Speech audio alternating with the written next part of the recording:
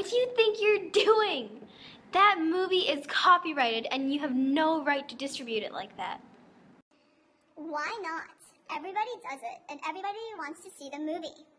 I'm not hurting anyone by doing this, and those copywriters don't care anyways.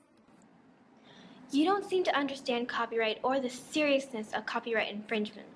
Copyright infringement can lead to banishment from YouTube, fines, or even criminal charges. Huh? Why don't I put it this way?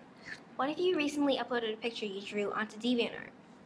You're really proud of your work, so you decide that you want to try selling this painting. You are able to do so without worrying about anyone stealing your work, because copyright law gives you the exclusive right to do whatever you want with your painting. You can make copies, publicly display it, and distribute copies of your work in public. That's handy. Obviously, everybody should be recognized for their work. But what does it have to do with the movie? The copyright applies to any original work arranged in expression at the point of creation.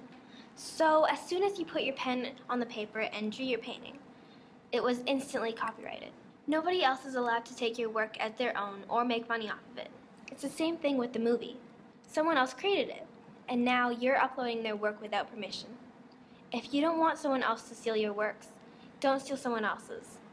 But that doesn't make sense. How about all the pictures I use for school? Are these all illegal too?